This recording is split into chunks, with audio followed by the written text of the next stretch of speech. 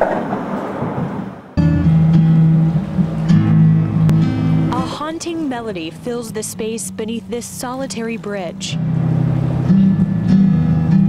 Music the young Jubal Alexander left behind. My son, he enjoyed life and loved to play the guitar. He loved music. Police found Jubal's guitar inside his truck April 27th, along with most of Jubal's body. His head is still missing. It's hard knowing that whoever did this has my son's head.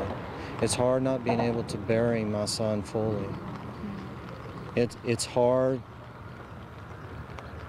It's just very hard. It's very difficult for me and the mother and the siblings. As family and friends light candles in Jubal's honor, they're asking who murdered him and why. His older brother, also named Jubal, regrets not staying in touch. I wish he could see my daughter and my son, his nephew and niece, and see him again, tell him how much I love him and how much I wish I could be with him again.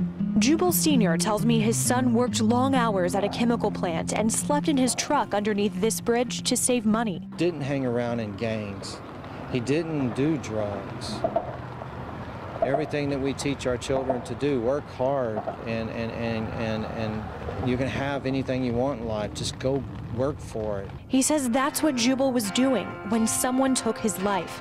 The Brazoria County Sheriff's Office is investigating, searching for answers in this mystery.